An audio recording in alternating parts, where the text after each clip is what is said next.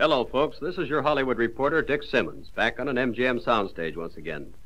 You know, if we were running one of those radio guessing games, we scarcely could hope to fool you with our guest today. His drawling voice is unmistakable. Likewise is this description of him.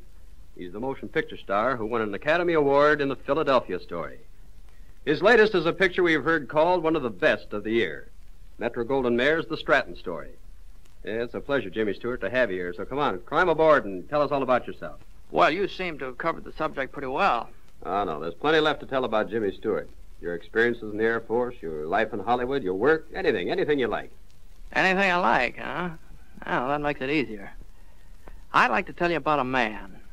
You might say it's talking about myself, too. I spent several months being this fella. Well, look, it sounds like you're running a guessing contest. Who is this man? Well, you mentioned the Stratton story a moment ago. Well, it's about a man, a real-life, living man named Monty Stratton. About as regular and courageous a guy as I've ever met. He was a Chicago White Sox baseball star, wasn't he? Yes, until fate struck him about as cruel a blow as could happen to an athlete. You'll probably remember how back in 1938 a hunting accident took away his right leg. And it probably cost him a chance at baseball's Hall of Fame. He was that good. And that's the story you've put on the screen. Well, that's part of it. Monty's story goes way beyond that. You see, it really begins when he was a big, awkward Texas boy with one great love, baseball. It led him to give up the security of his farm and gamble with a strange life in the big city. That's one story about Monty. Now, there's another. This one's about his love for a girl. From the time they met on a blind date, she became his inspiration. She played a vital part in his remarkable comeback. Tell us about that comeback. You know, it sounds like a very dramatic story. It is. It's a story full of excitement and romance, too. 8 years after his accident, encouraged by the girl he loved, he came back to the game he loved. I suppose that's when Hollywood discovered his story. You know, it must have been a thrilling one to make. Yes, and more so because Monty was right there on the set with us every day as our technical advisor. How about the love scenes with June Allison? Did he advise you on those, too?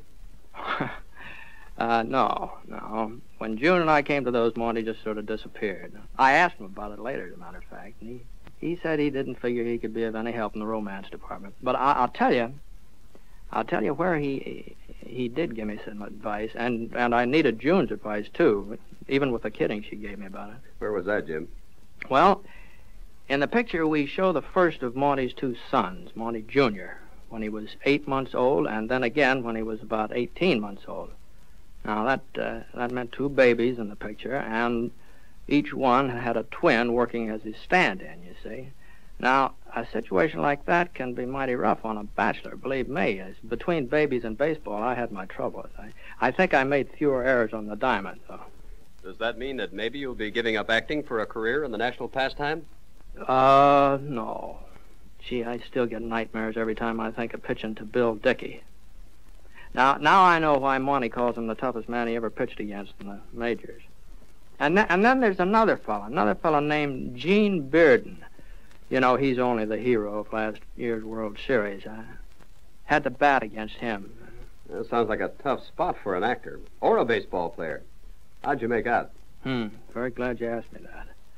Well, Dickey, I struck Dickey out.